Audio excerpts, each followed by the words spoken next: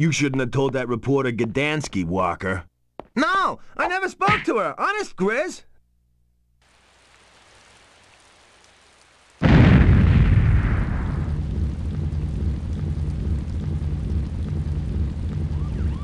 See, I got a big gun here, and usually when I point it at folk, they get real open to suggestion real quick.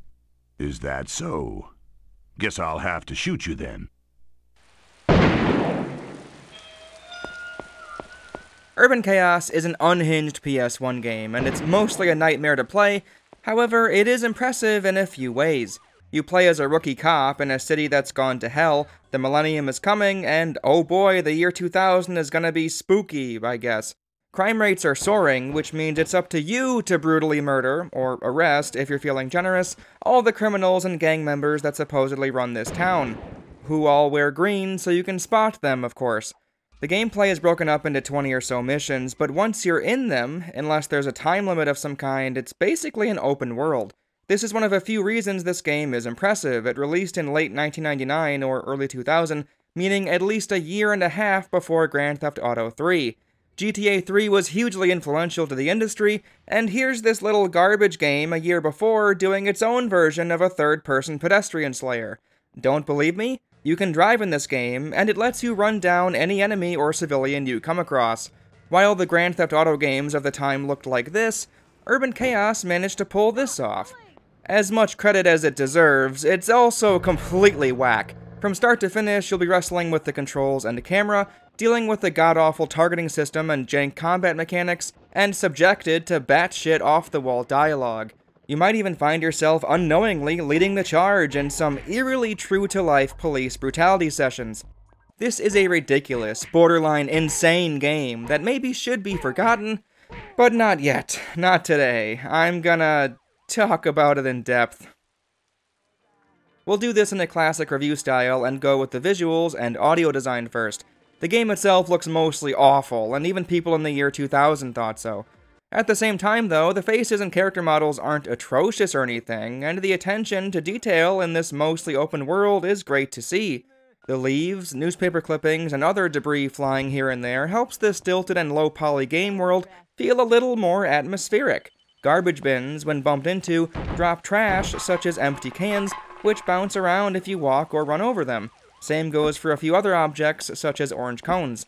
The cars driving around, either stopping for you or running you down, in addition to the NPCs who walk around the city minding their own business, who you can even talk to, make the city feel a bit more real, like you're not the only thing that has agency in this town.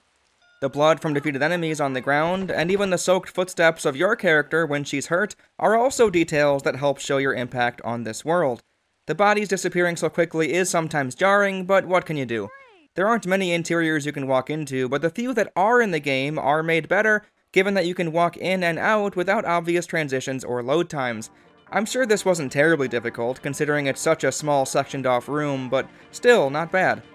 All those positives said, what really dampens the experience is how the level design mixes with the awful draw distance. Absolutely they deserve props for pulling a GTA 3 adjacent open world off with weaker hardware at their disposal, and likely a smaller team and budget. But oh god, this map is so painstakingly grueling to explore. There's no overhead map for reference, and everything that isn't rendered yet just isn't there. Not a lower quality image to give you the impression that you'll run into a building in 50 feet, no, just the horizon. Poor draw distances are a product of the time on the PS1, sure, but in Urban Chaos it feels a lot worse, since the levels are so large and non-linear, and the game doesn't do much to work around the problem. For example, in Tenchu this issue exists as well, but it definitely feels like the designers tuned the game to match the limitations. You're given a distance indicator at the bottom left, showing you how close you are to enemies, 0 being far away, 100 being on top of them. Plus, their AI is pretty bad. It takes a couple seconds for them to actually spot you, which gives you a chance to back off. In Urban Chaos, you're given a GPS, but because oftentimes the goal requires you to first get to a colored dot, this low information radar only amplifies the problem. Many areas which your GPS directs you to can only be reached through a series of specific ladder climbs and jumps, or simply a single gap in the never-ending sprawl of buildings locking you in.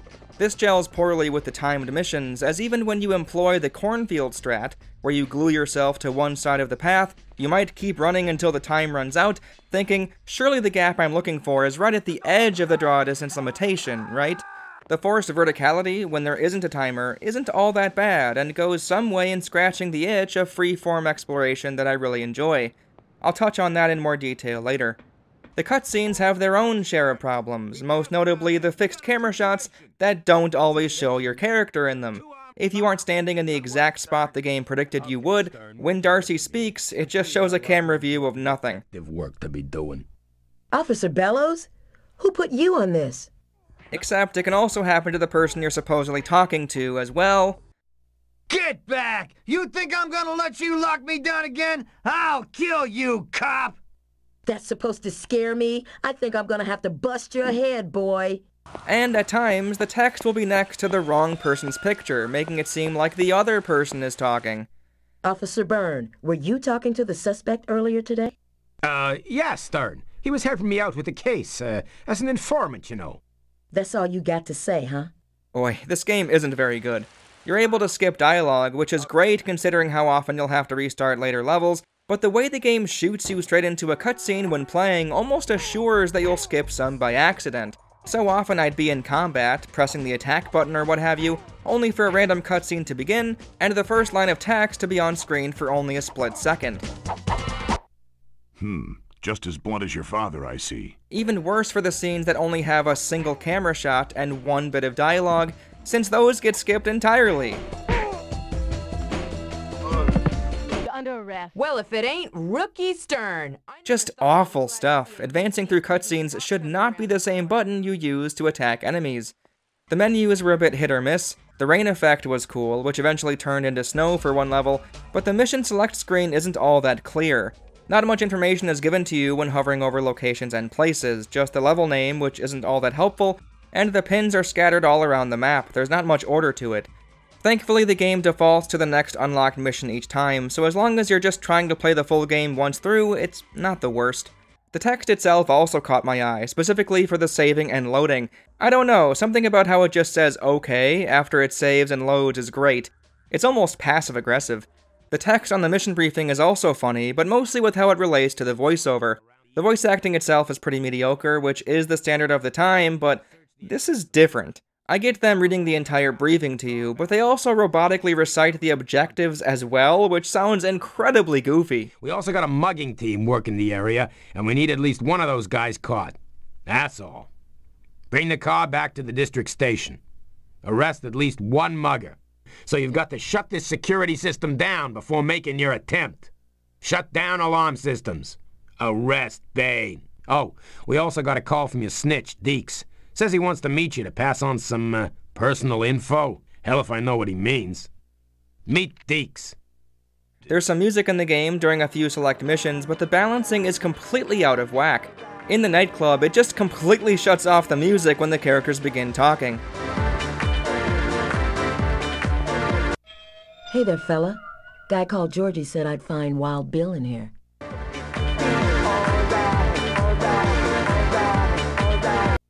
Oh, the Wildcats got everyone here worried. Nobody jumps unless they say so. The final level is the only time where there's background music throughout, and they blast it at such a high volume it drowns out everything else.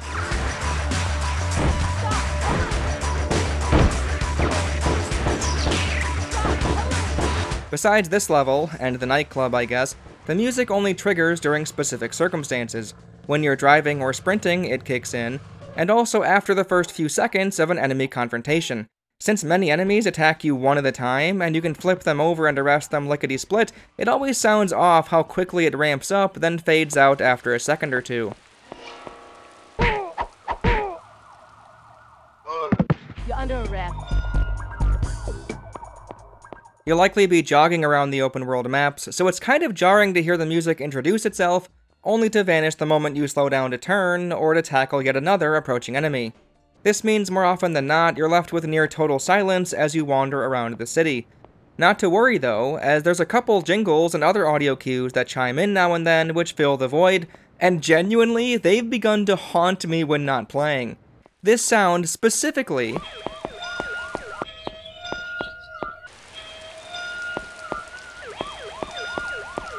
keeps me up at night. It's all I can hear in my head as I lay in bed. The sound supposedly signifies that an enemy is entering your GPS radius, but clearly something went wrong here. The distance away from Darcy where the sound triggers isn't the maximum radius of the GPS, it's even further.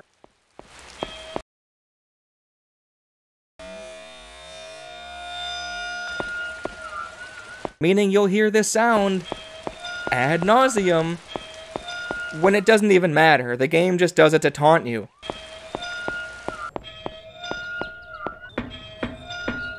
It can even trigger in cutscenes. Here's an example of it happening, all the while Darcy is standing at a weird angle for some reason. Thanks, Roper. Looks like I owe you my life again. This game is nuts. There's a few other sounds, but try as I might, I can't pin down what they're meant to tell me. One is a heart monitor and a thumping, and I honestly have no idea what it relates to. I've seen it used a couple times when I died, which makes sense. But it shows up all the freaking time.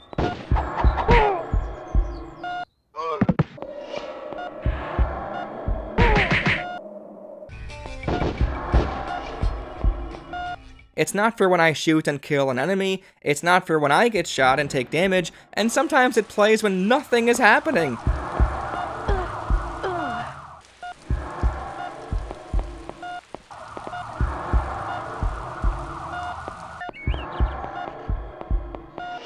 Is it warning me of the nearby enemy's aim? That I'm in range? No idea, absolutely none. There's one more audio cue that mostly makes sense. It sounds like low keys on a piano. I'm fairly sure this is meant to convey that an enemy has seen me, and their red dot on the GPS will turn into a blinking red and white dot. Except this one isn't consistent either. It's sometimes played when no enemies near me could see me. Maybe the wall was blocking their vision and this is dictated by distance? I don't know, but I'm so tired of these goddamn noises. The gunfire all sounds fine, as well as the explosions.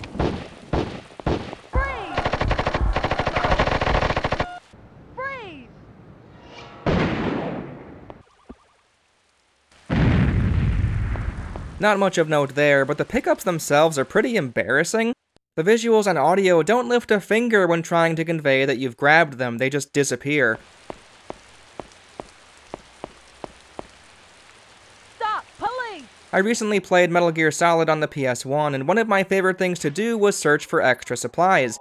It wasn't solely because more ammo and equipment helped me stay alive. The simple act of walking over pickups was satisfying all on its own. There's some nice text that pops up, and a little echoey click sound attached to it, which was always a delight to hear. It was perfectly clear what you grabbed, when it went into your inventory, and how much of it you were given.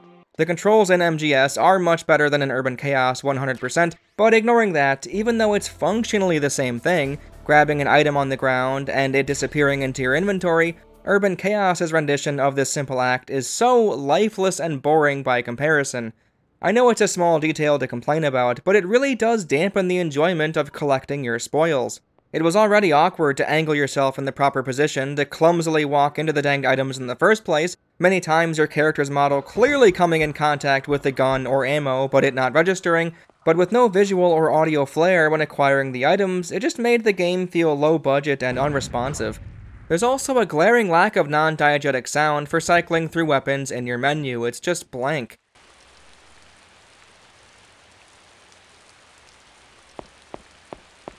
For a well-rounded example of the poor quality and utter insanity that is Urban Chaos, I'll just let this next clip play out in full. You leave my boy alone, lady! I'll bust your ass if you touch him! If he's in the Wildcats, I need to talk to him. You're dead, hag!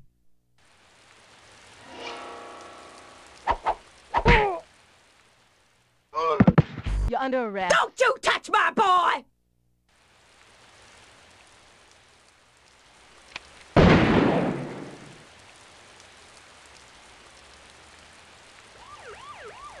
The voice acting is really the star of the show for Urban Chaos's sound design. Going along with how ridiculous it is that most of the bad guys wear the same green outfits, it sounds like the Wildcat gang fall into two camps for their voices. Either a smarmy, high-pitched version... Didn't nobody tell you, cop freak? You sinners ain't allowed around here no more. The reign of the UCPD is at an end, cop! Wildcats control Union City now! Or a Jamaican accent version. Hey, we told you cops to stay the hell out of our patch. Now you can join our celebrations. Wildcats got this area covered, cop. Time to die. When you focus in on the dialogue itself, it becomes apparent how unhinged this game is. It is cool that the main character is a woman, especially for the time that wasn't super common. However, it almost feels like an excuse for the bad guys to say whore 100 times. I hear we got some cop whore on our tail. You dead, whore! One written in cold steel, whore! Foul whore of Union City. Brothers, it's that cop whore Stern that Braddock talked about.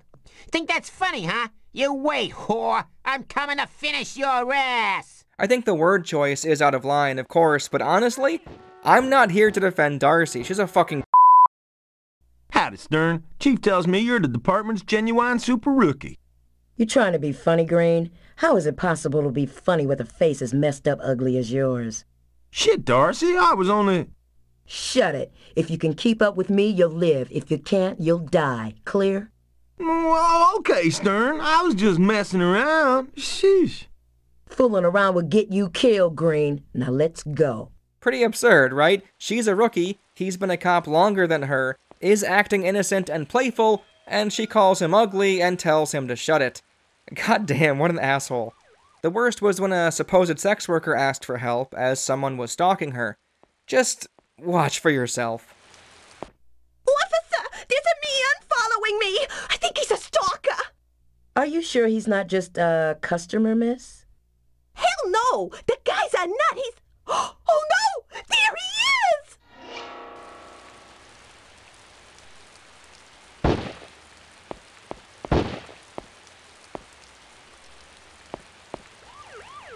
This game is fucking unhinged, man. If you're wondering why I didn't step in to save her, I definitely tried. The controls for Urban Chaos are truly terrible. Funny enough, the guides I glanced at for Urban Chaos, all 4 of them, have the same thing in common. They're all unfinished. Even better, 2 of the 4 mostly trash the game. One even has a list of reasons not to play it. Amazing. The IGN one looked to be the most complete of the 4, but was definitely missing late-game missions for some reason.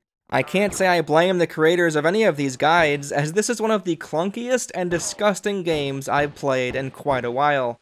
There's 2 ways to play, either with the analog button turned on and using the left stick, or with it turned off and using the D-pad. I tried both, but the D-pad felt easier to control in a pinch. That's not saying much, honestly. So often was I battling for my life, the main enemy being the controller. I have no issues with tank controls. I'd say I'm in the minority of gamers that can easily get used to and even appreciate them. Tenshu specifically, I really loved after I got the hang of them. The main problems with Urban Chaos's controls stem from the camera not following behind your back at all times, and the complete shift in Darcy's movement when forcibly locked onto an enemy.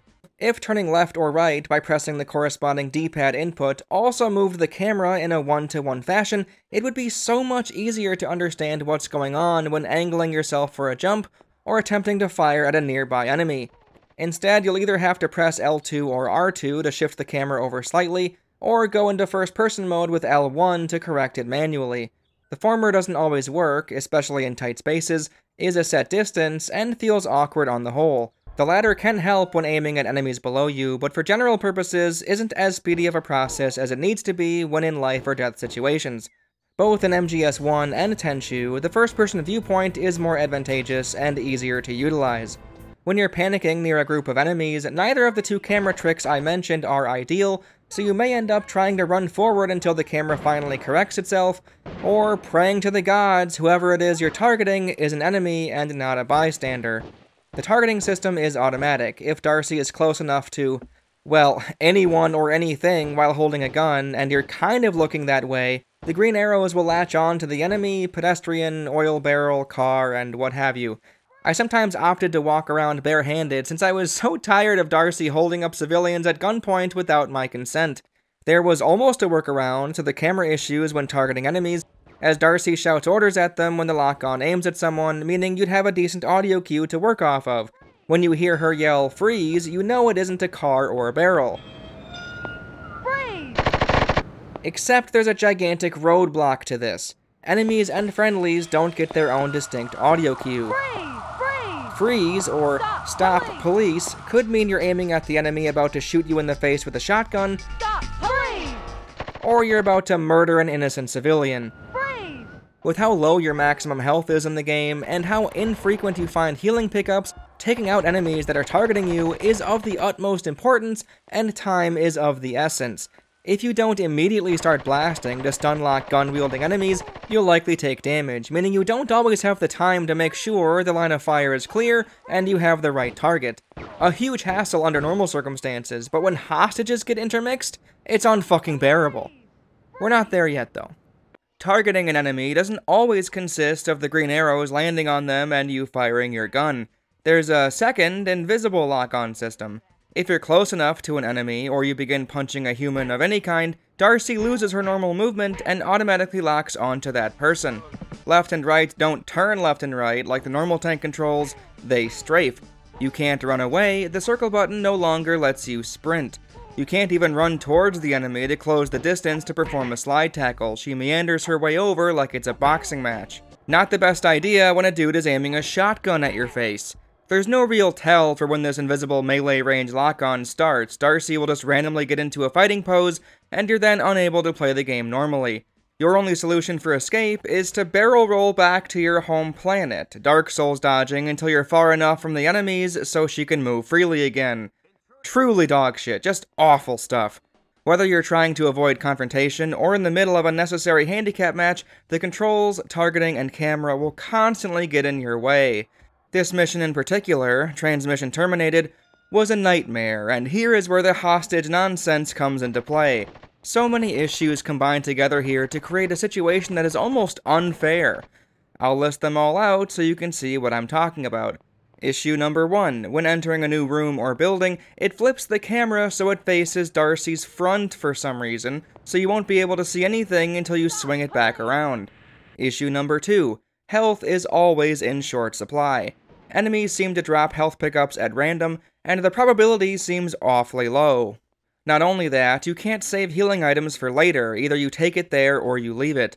As a side note, you have to manually grab the pickup if it will heal less than 50, it seems, which is, I don't know, kind of a choice, I guess, but simply leaving it in that spot for later, in this quasi-open world setting, certainly isn't as ideal as letting you carry it as a healing item. Issue number 3.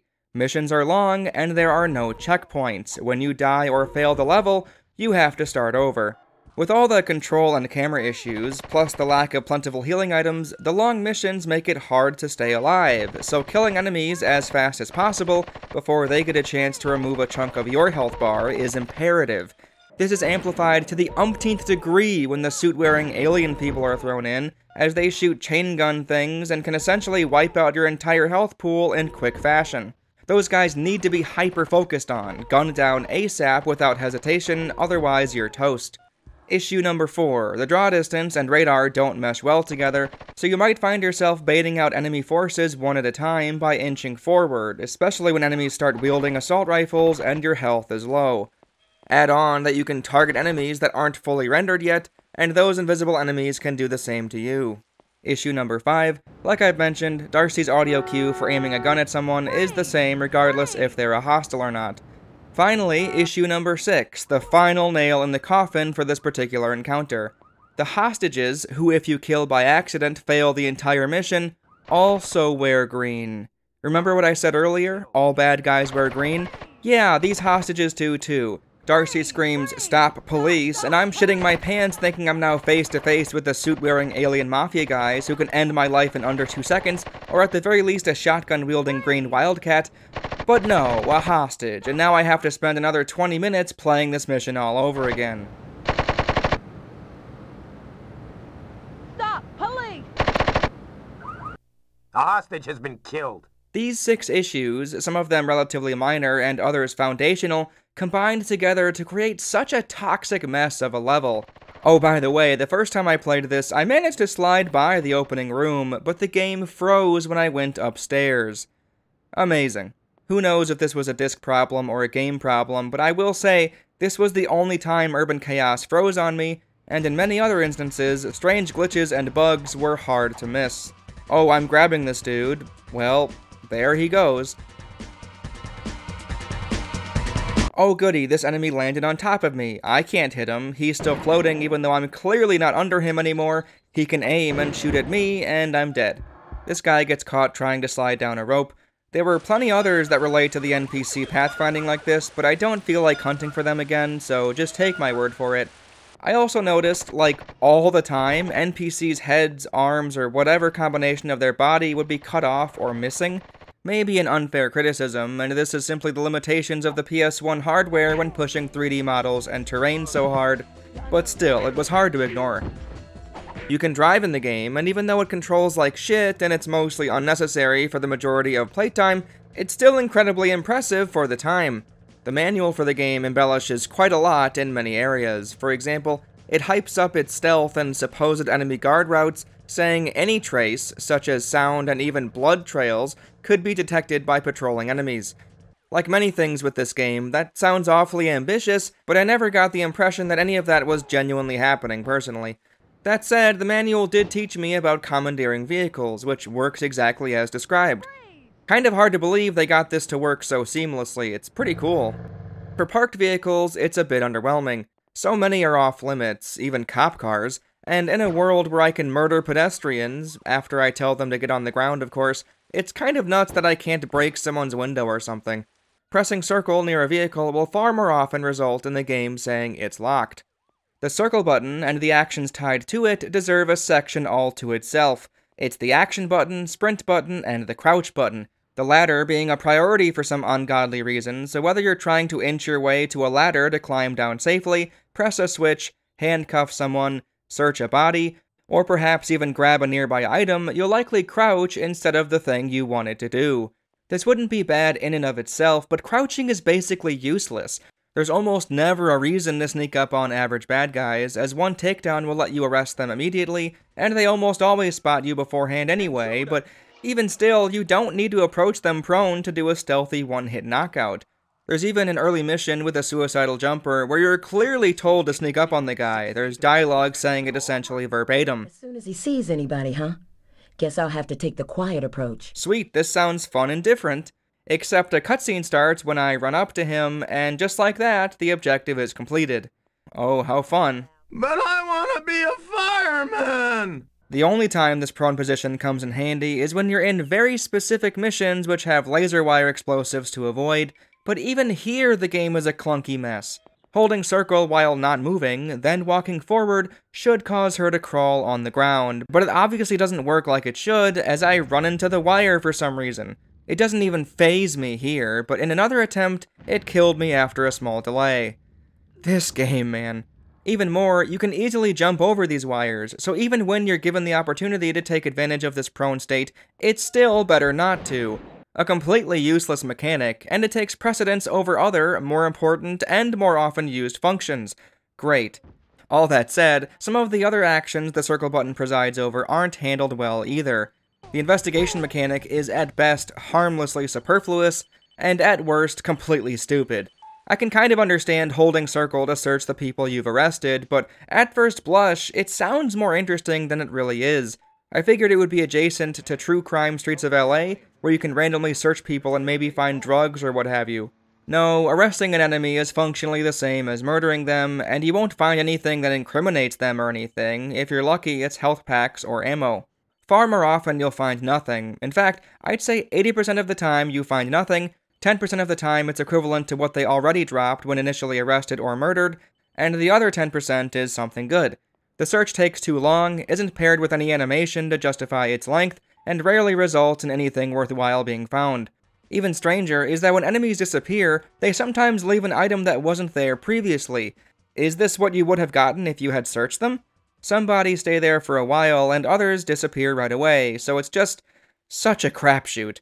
In its current form, searching bodies serves as a sometimes necessary annoyance, an extra step you're forced into when you're scrounging for more health and ammo in tough and/or long levels.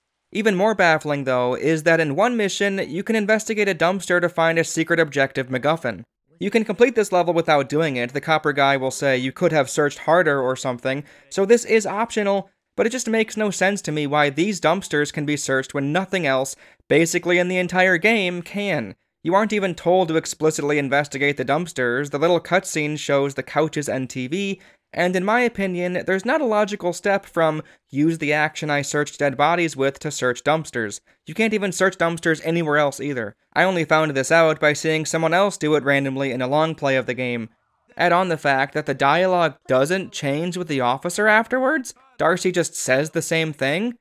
I don't know, man, no idea. Like I mentioned, you can press circle near a downed, well, anyone, and arrest them, making them a non-threat if they were hostile. Besides the exceptions where you get whacked with a bat and die, the other enemies will mostly just stop and watch as you do this, funny enough, and because flipping them just requires you to press square while walking forward, it's a fairly overpowered and boring strategy, all things considered. After a while, you play as a different character, Roper, who can't sprint or arrest anyone since he's not a real police officer. Even still, flipping them and stomping away works like a charm. The flip into arrest combo being so strong makes the kick action mostly useless on the whole. Even worse, since it takes up an entire button, triangle, which is used exclusively for kicking and sliding. While running and sprinting, you can slide into people and arrest them right away. The enemies can perform it on you as well, though, which can feel infuriating at times. The slide technique is also a pretty overpowered maneuver, and between this and the flip arrest, there's not much reason to use anything else. Except guns, of course. An annoying quibble about the flip into arrest combo, if they had a weapon and dropped it, you might grab the item instead of arresting them. For some reason, when this happens, the enemy stands up immediately, making you do the flip maneuver all over again. There seems to be a cover mechanic in the game too, but I'll be honest, I don't think I ever used this on purpose. Not nearly as useful or impressive as the cover mechanic seen in Windback, an N64 game that came out around the same time. Besides pressing some switches and turning the odd valve wheel, usually for no reason at all, you might find yourself pressing circle to climb down ladders. Climbing up is simple, walking at them will cause your character to start ascending. However, because the levels are so vertical and fall damage is a thing, you may be forced to baby your character to the very edge and hope you're close enough for the circle button to do the thing you want, otherwise... I hate this game. Climbing the ladders you stumble on is something you'll be doing quite often, as the verticality of the level design isn't optional by any means. So often the path to get to the dot on your GPS requires a rather nonsensical leap of logic. Oh, let's climb a ladder a couple blocks away, do some platforming on the roofs, or maybe slide down a rope and there we go, secret entrance. If the game wasn't mostly bad, this could have been a genuine positive. There were times where I had fun with it, sleuthing around town, finding out how deep the rabbit hole of crazy carpentry went in this city. Unexpected mandatory platforming to reach your destination, running a few blocks away to a different building and crossing some bridges to get to the rooftop the GPS wants you in, driving a van under the high-up ladder, or even figuring out how to access the seemingly inaccessible ropes to slide on, the correct ones being the only way to reach certain building summits. There's even some stat boost secrets tucked away in every mission, so poking around in this urban jungle has its own benefits. Very strange to me, though, with all the necessary jumps and ascension, that climbing fences is such a hassle. Jumping at them is almost a surefire way to fall back down for some reason. There's no special animation, you just glitch back down. It actually got me killed one time. Also, some of the required ropes that you'll have to slide down are needless. I love burping in the middle of a take. Also, some of the required ropes that you'll need to slide down are needlessly dangerous. Why couldn't they just lower this one so a simple jump would suffice? Instead, they make you take a leap of faith, knowing that if you missed it, or this rope wasn't real, since who knows with this game, you'd surely die and have to start over. Anyway, beyond all that, the concrete and steel playground of the roofs, ladders, and ledges was kind of enjoyable to traverse. I wouldn't mind having to explore and figure some of this stuff out myself. The maze-like structure made me view the environment in a different light, but the failure states completely kill the mood. I have no problem with long missions, but when one bad enemy encounter, thanks to camera or controller issues, results in getting absolutely decimated, it feels pretty shitty to have to redo the whole level again, jumping through all of the hoops and strange level design quirks another time. Punishing checkpoint systems aren't necessarily bad, but coupled with clunky controls, a poor camera, and mediocre gameplay, it just makes everything so tedious. It wouldn't feel so bad if you could keep healing items on you, but you can't, and your total health isn't all that great in the first place. Trying to find the pre-existing health packs in the level might mean wandering around for even longer, making the trepidatious expedition even more monotonous and less exciting. Worse though, many failure states have nothing to do with your health. I've already talked about the hostage green shirt disaster, but there are quite a few that are timed, some with an invisible timer. In one of the missions with an on-screen countdown, you earn more seconds on the clock for every gang group you take down. I literally failed it while killing the enemies that would have earned me more time. Absolutely disgusting. You may also accidentally or mistakenly kill the guy you were supposed to arrest, which is extra heartbreaking since those objectives are usually near the end of the missions. The best example of the failure states undermining the fun in Urban Chaos is the snow level. This is the only time you're not in the city, and it's a snowy, mountainous landscape. You have to plant explosives to destroy 3 missiles. I got really excited at the start of this level. It reminded me of Metal Gear Solid for some reason. There are landmines all around, and enemies don't come mindlessly running towards you like usual. They're in bunches or isolated to themselves.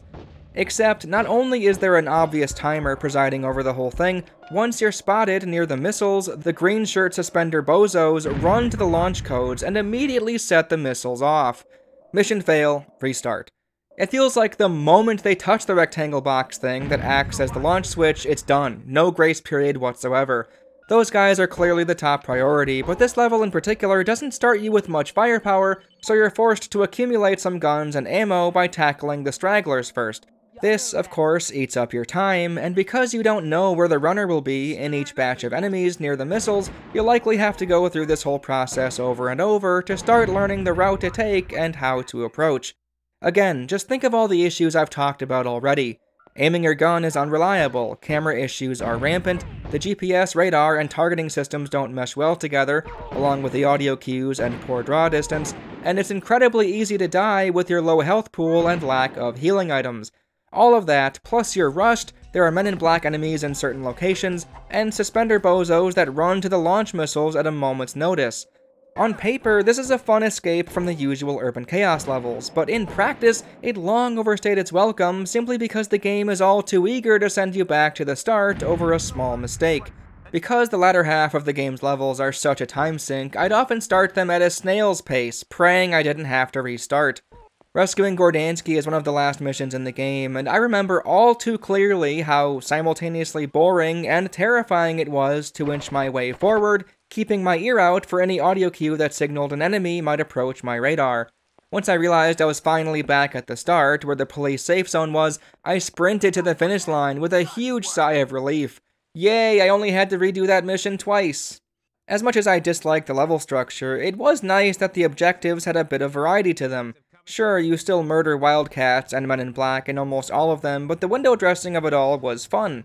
I think there's a few too many missions in the basic big city, and the timed objectives can fuck off entirely, but there were some standouts that, at least in retrospect, helped the game from getting stale. Not that it's good, but you get it. Now and then you'll get a tag-along partner following you to help out, and even though I think they stick too close and block some of your view, and are sometimes dumb as rocks, not running away from a gang with shotguns, having a pal for tag teaming is a decent change of pace. The limitations of Roper, such as his lack of arresting power and no sprint, aren't amazing or anything, but carrying bodies back to save points is different and kind of fun. More specifically, some levels have you planting explosives, infiltrating hideouts, arresting certain criminals, escorting important NPCs, driving cars back to a destination, defeating the demon Balrog. What the fuck? There's also a mission where you have to find a bunch of clues to solve a crime.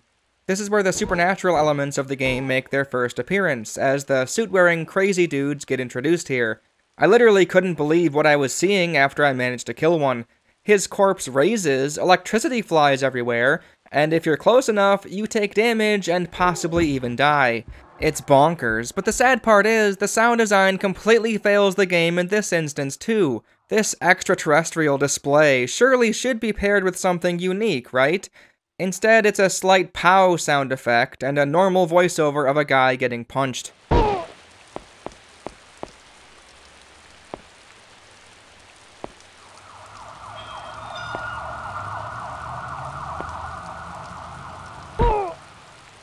Just embarrassing, to be honest. I know I threw the Balrog at you out of nowhere earlier, but genuinely, that's how it came across in the game. No build-up whatsoever, one mission it's mostly normal, the next, the sky is red, everyone is dead, and there's a flaming demon here to cause trouble.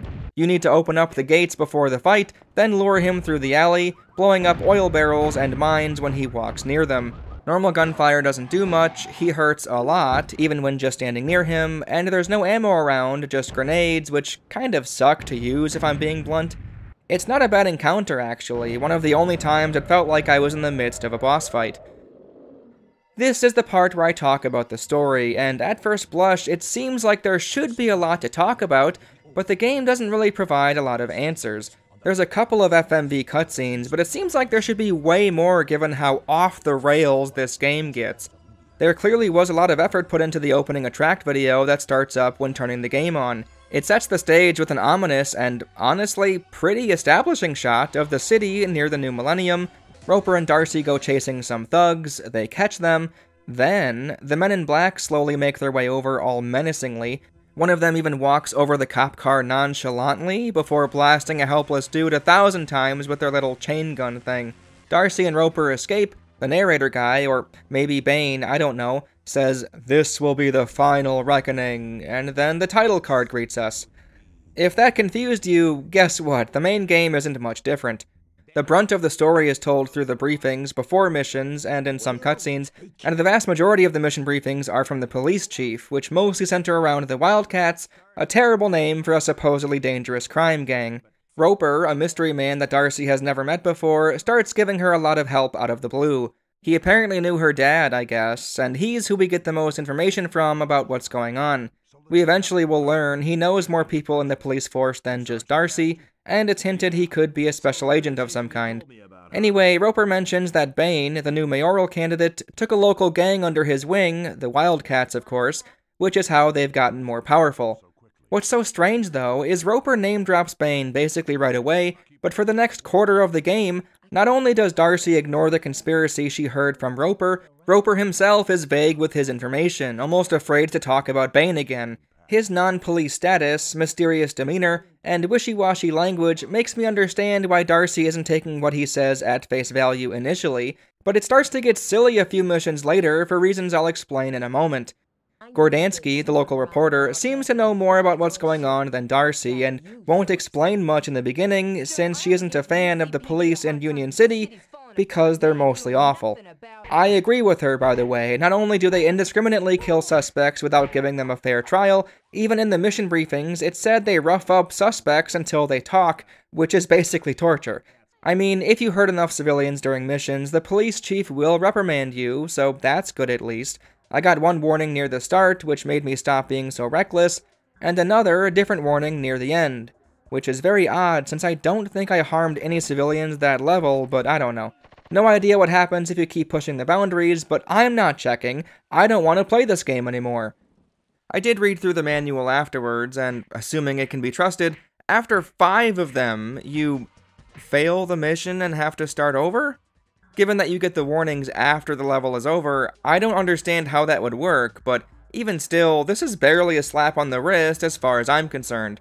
I mean, the wording about the fake investigations department definitely sounds scarier than a level restart, but I don't know. If it does restart your whole save file, that's hilarious, but I highly doubt it. Anyway, this interaction with Gordansky is what I was referencing earlier. Darcy being so clueless and naive wouldn't be terrible, since she is a rookie after all, but Gordansky basically confirms what Roper already told her, yet Darcy refutes the claim that the Wildcats are anything more than common street scum. Why would they capture a reporter if that was the case? Of course, Darcy doesn't talk to Roper about this update next time she sees him, he just speaks in more vague riddles.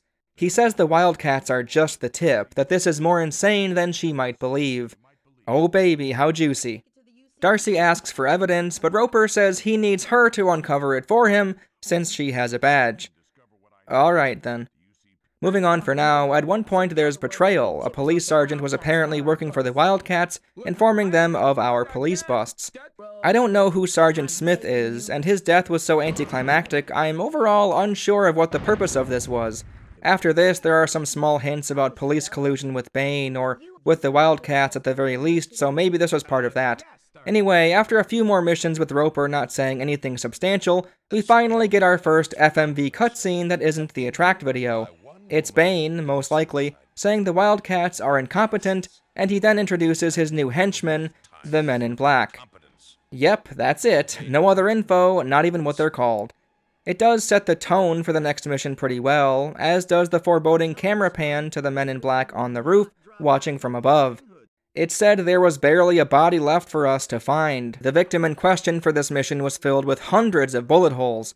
The police guy says there's no way it was done by local gang members, that it more resembled the work of the military. It's interesting that they point out a few times that nobody saw a thing. The suit-wearing enemies do have an incredibly fast mini chain gun, which is what that could be further hinting at, or maybe the fact that nobody saw anything, and they could be military forces. Maybe these guys are the Men in Black and used their little memory eraser thing on any witnesses. I kid, but only a little. The resemblance is uncanny. We kill someone named Braddock, which triggers a Man in Black to tell someone else who we don't see, maybe Bane, that their servant is dead. I don't know if that's necessarily imperative to know, but it's a thing that happened, and not a lot happens, so there you go. Darcy tells Dispatch that the Men in Black trigger an explosive device on Death. Not sure if she saw them hovering in midair, but whatever. These guys definitely give the impression that they're not human entirely, but nothing in the game directly talks about it. Darcy gets captured for literally no reason, no explanation, nothing led to it whatsoever, and as Roper, we have to rescue her. The missions feel so disconnected, it's kind of wild. Not only that, the next one has an even stranger quirk to it. The mission briefings are all clearly voiced by the police chief that talks to you in the levels, so it's already a bit odd that he repeats himself, essentially, when each mission begins. He'll do the whole script reading, then the objectives, then when you load in, he'll say it in a different, but more natural way. Well, for Transmission Terminated, the one with the horrible hostage kerfuffle I talked about earlier, it makes even less sense.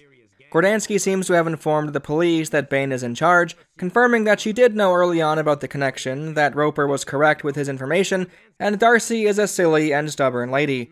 Apparently Bane has subliminal messaging advanced technology or whatever that he's planning on using in his broadcast to the city tonight. To distract the police, he's also gathered up a few hostages in the metalworks factory. Our objectives are to destroy the TV transmitter and rescue the hostages. The police chief says this himself. Destroy TV transmitter. Rescue hostages in factory. Then, once we load into the mission, he tells Darcy to save the hostages, but Darcy, under her breath, says she'll also destroy the TV transmitter before Bane broadcasts, but she won't tell the police chief that. You are backup. Go to it. Sure, Chief. I'm also gonna blow that TV transmitter before Bane broadcasts, but I ain't telling you that. Damn. What is happening? This, to me, came across like she thought the police chief was working with the Wildcats and Bane. After all, there were already many hints leading us to believe there are corrupt officers helping the Wildcats and Bane with all of this. I'm probably wrong though, since in the next mission's briefing, Darcy trusts and goes along with the police chief like normal. The way I see it, if this inconsistency was intentional anyway, then the designers were trying to convey one of two things. Either Darcy simply wasn't assigned to the task, and she's taking it upon herself to get it done, which would align with her no-nonsense and strong-willed character, or between the briefing and the start of the mission, plans had changed, and every police officer was being pulled to help with the hostages. Which do you think it is? Well, it doesn't matter what you think, because the police chief tells Darcy to go take out the transmitter after the hostages are saved. What the fuck, man? What the fuck? This game is ridiculous. Also gonna blow that TV transmitter before Bane broadcasts, but I ain't telling you that. Now take out that transmitter. After this, we hear that Bane has retreated to his estate, and Darcy and Roper go in and arrest him. Kinda wild how quick it was to say that, whereas this mission took me 2 hours of failed attempts. In all honesty, there is something kind of interesting that takes place in the middle of this level. When Darcy meets Bane, he says he's known her and Roper for 1,000 years. I'm... sorry? Stan, I know you, and the old man Roper. I've known you both for almost 1,000 years. And that's it. Play as Roper and don't expand on that wild sentence. When they meet up when Roper saves her, Darcy doesn't mention it either. Instead, she says her and Roper are all that's left of the police force. Not sure if she means in this mission or overall, but I'm sorry, what? And she overheard the Wildcats talking about missiles being aimed at the city. I mean, sure, but really, nothing else on that 1,000 years part? After we arrest Bane, there's no fanfare or anything, it's just total silence. You're under arrest. Freeze! From here on out, the police chief gets replaced in the mission briefings with Roper. He's our new boss, I guess. But the police chief still talks to you when the missions start? So weird. This game is so fucking weird, man. Darcy has to retrieve a file. Once she does, Roper figures out there are missiles being pointed at Union City, which is the snow level I talked about earlier. In this mission briefing, we learn the names of the men in black. The Fallen. Yep, Roper just says it in a mission briefing out of the blue. It's not even a revelation unto itself. He brings it up so matter-of-fact. Wildcats and Bane's personal bodyguards. The Fallen. Don't take any chances with these assholes, Darcy. Okay, Roper, got it. Thanks, game. Awesome how underwhelming it was to learn more about them. We destroy the missiles, and for some reason, Gordensky is captured again, and we have to rescue her, again. Now, the Fallen is being used freely as a name for a cult? The Fallen cult has overrun this district, and all civilians have fled the area. Weren't they just bodyguards in the last mission? Now they're a cult, I guess. This mission is such a waste of time, honestly. You'd think we'd at least get some more information from Gordensky about what's going on, to fill us in through gameplay instead of mission briefings, but no, escort her like normal, and she says nothing. The very next mission is the Balrog one. I'll let this briefing play out, and we can talk about it after. Bane has finally revealed himself as an ancient warlock to his lower Wildcat minions.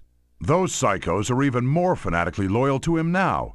Just what kind of power has he got over them?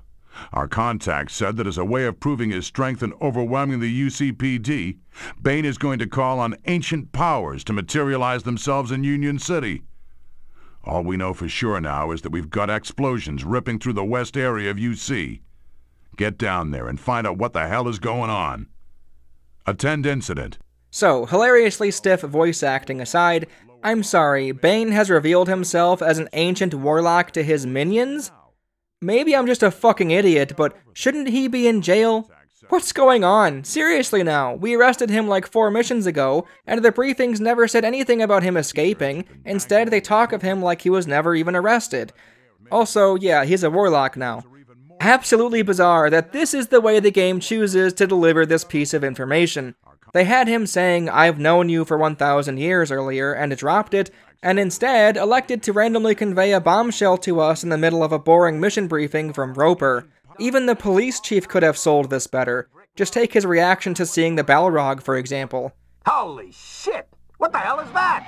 Stern, you better act real fast and take that thing down! Does it make sense that the police chief is our go-to guy in missions while Roper is the briefing voiceover? No, but that's besides the point. The chief knows how to sell a situation. This game sucks. Why am I talking about this so in-depth? The final mission, Roper does another badly delivered promo talking about what's going on. Now Bane is on a rooftop attempting to perform a sacrifice to fulfill the prophecy. Apparently the Wildcats are all wiped out, so hey, that's a nice thing, I guess. Roper is very dramatic and says this is the end either way. We then get the second FMV cutscene for the game, and it shows Bane hovering and doing a ritual. I'll be honest, this level sucked so much, and I was so utterly tired of the game that I didn't finish it. I got to the end, don't get me wrong, but I died because I thought I was supposed to fight Bane.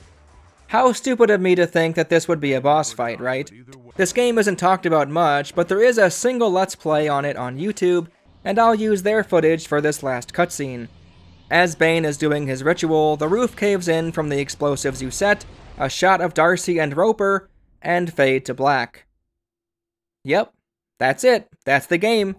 When I saw how underwhelming the end was, I was happy I didn't push through, torturing myself with that final level any longer than I already had. Seriously, the moving platforms and tiny walkways to jump to and from can fuck off. The controls for this game are so bad, and the checkpoint system so punishing, this is just rage bait material. That's the story, that's the game. Both are bad, and absolutely not worth experiencing anymore. Maybe when it first released, the gameplay, if you got used to the controls, offered a bit more depth than its contemporaries, and provided a decently spacious open world to explore during levels. However, even a couple years later, this game would already hold little value, as the few things it had going for it were easily outshined by almost every game in the next generation of consoles. I normally don't have a problem with going back to play and enjoy older games. I just did with MGS1 and Tenchu and loved both of them. However, Urban Chaos's controls are so difficult to work with, its camera a giant hassle, the targeting system overly restrictive and outright bad, its visuals ugly as sin at times, its sound design lackluster at best and haunting at worst, its story completely forgettable and pointless, and its gameplay mostly tedious and frustrating that I find it extremely difficult to recommend it to anyone, even the most die-hard fans of the classics. There was something there, something adjacent to fun, when gunning down bad guys and exploring parts of the world, but with so much garbage to sift through and irritation to look past, those fleeting moments of mediocrity aren't worth the struggle. All that said, I'd give it a 9 out of 10. Thanks for watching, and if you'd be so kind, like the video and subscribe to the channel, please and thank you. Join the Patreon if you want access to the videos a bit early, or if you otherwise would like to support this channel in a monetary fashion. The next video will likely be something more than a handful of people will enjoy, so look forward to that. Now take out that transmitter.